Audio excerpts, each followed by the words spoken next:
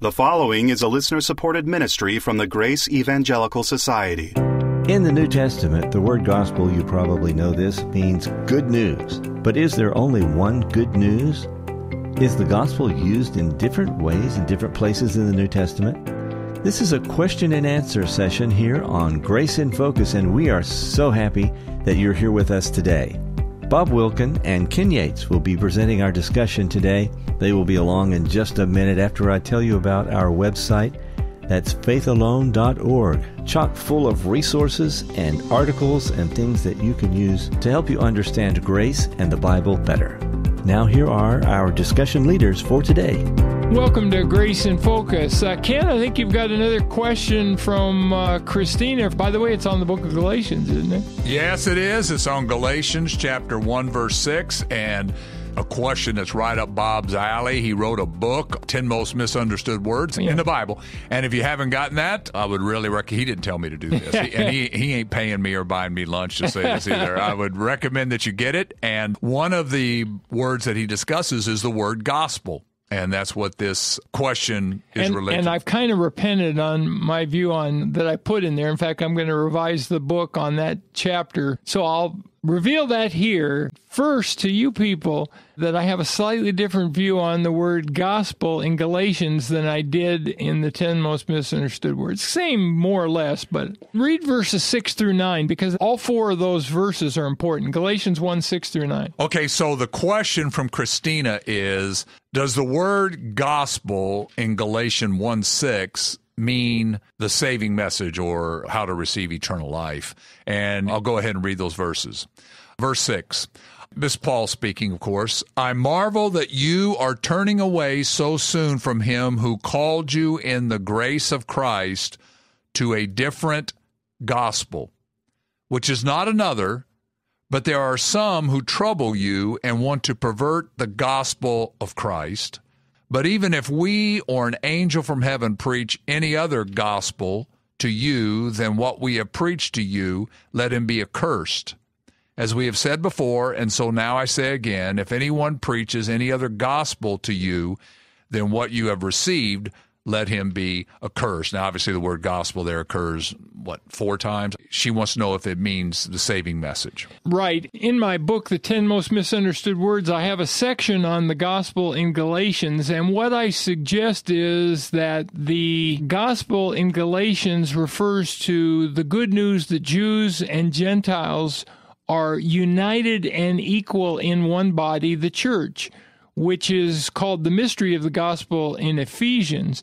And twice, Paul says in chapter 2 that Barnabas and Peter weren't straightforward about the truth of the gospel when they separated from Gentiles at the Lord's Supper meeting. They weren't eating food with the Gentiles. And so I suggested that this was specifically the good news of Jews and Gentiles together in one body. However, on further reflection, I think it would be fair to say that while that is true, it also, I think, most broadly refers to the good news of justification by faith alone. Because when you get to Galatians 5:4, for example, Paul says, you have fallen from grace, you who seek to be justified by law. And the false teaching of the Judaizers was that justification is not by faith alone. They weren't denying that you needed to have faith in Christ and the death and resurrection of Christ. They never would have had a hearing in the region of South Galatia and the churches of Galatia if they hadn't been bringing the message of Christ crucified and risen. But it seems to me what they were doing was they were teaching that you had to keep the law of Moses in order to be justified. So that's the false gospel. Right. I don't think the false gospel is Paul and Barnabas separating from Gentile believers at the Lord's Supper, although that is ultimately inconsistent with the message of justification by faith alone. I'm sure Barnabas and Peter didn't view it that way, but it really was inconsistent with the truth of the gospel. So what Paul is saying, look, is if anyone, including an apostle or an angel from heaven, an unfallen angel, were to proclaim any other gospel, let him be under God's curse. And by the way, this is not eternal condemnation as some translations have, or condemned to hell, as some translations have. This is simply judgment in this life. Of course, if an unbeliever dies, then that unbeliever is going to be eternally condemned. But that's not what this is talking about here. He's saying if anybody preaches a false gospel, then he's under God's curse. This is a great question for a number of reasons. Number one, it challenges us to look at the word gospel. How is it used in different contexts? And what we do see is that most of the time in the New Testament, the word gospel does not refer to the gospel of eternal life or the good news of eternal, or even the good news of justification. And this idea of cursing as well. The Old Testament was full of curses for disobedience. And so that's another thing here. And by the way, these are believers at Galatia who can be led astray by this gospel. And if they begin to teach this, that you got to have works in order to be justified before God, then they're going to be cursed. Right. And when it says in Galatians 5:4, you have fallen from grace, grace doesn't mean everlasting life. You've fallen from God's favor. Would you also say that you have fallen from the message of grace in the sense that you're justified by grace through faith? Sure. But now you're saying works?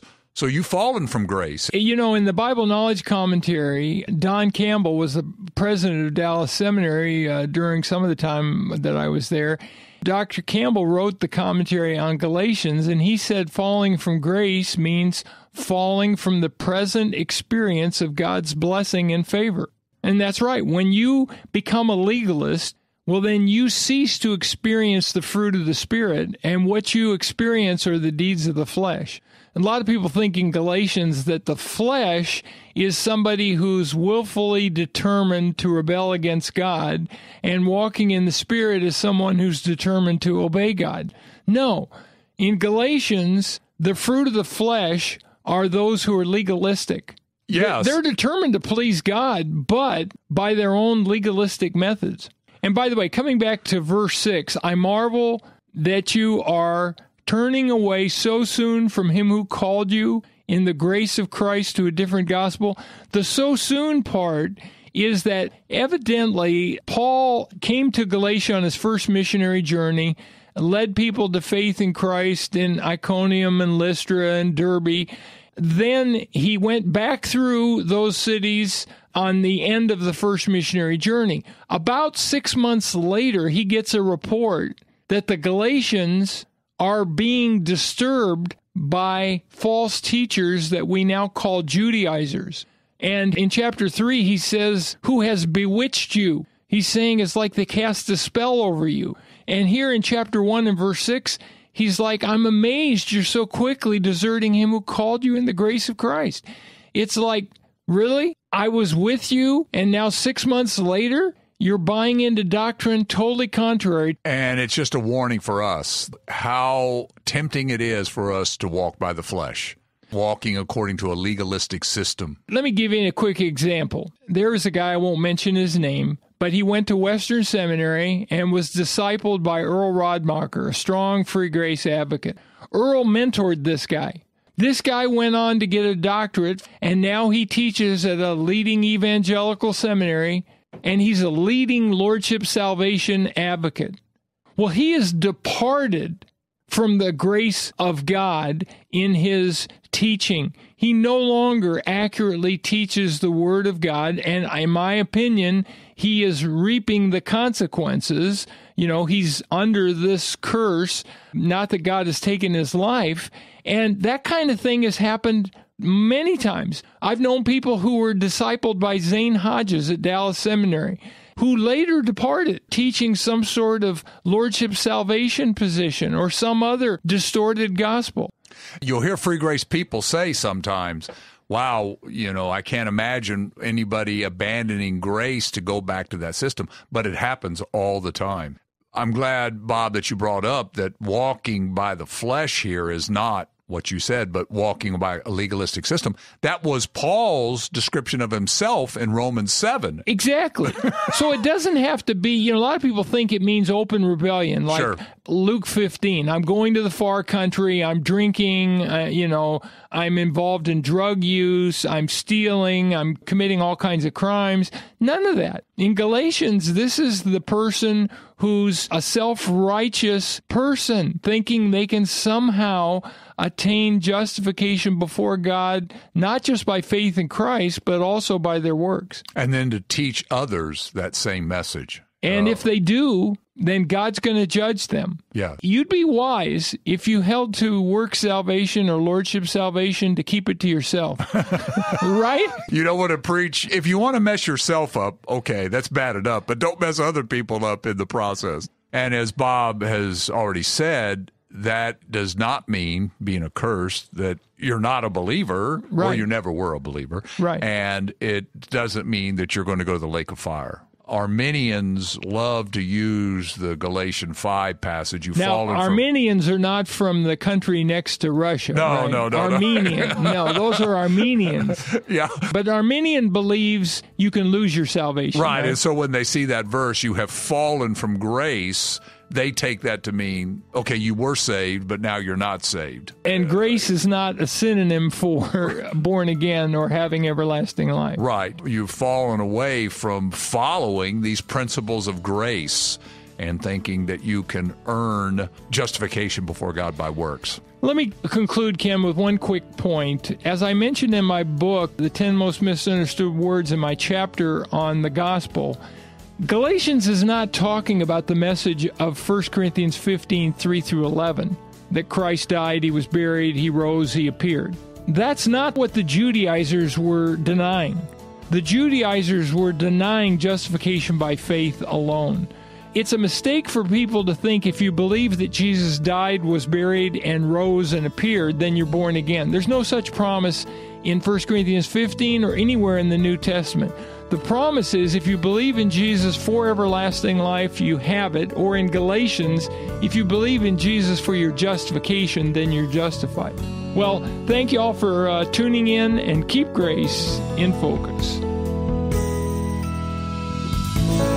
Thank you both for that great discussion.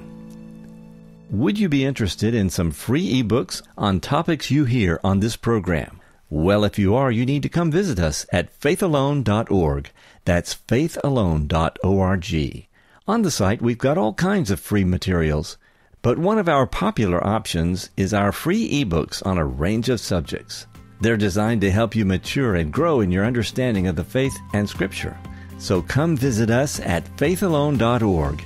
That's faithalone.org.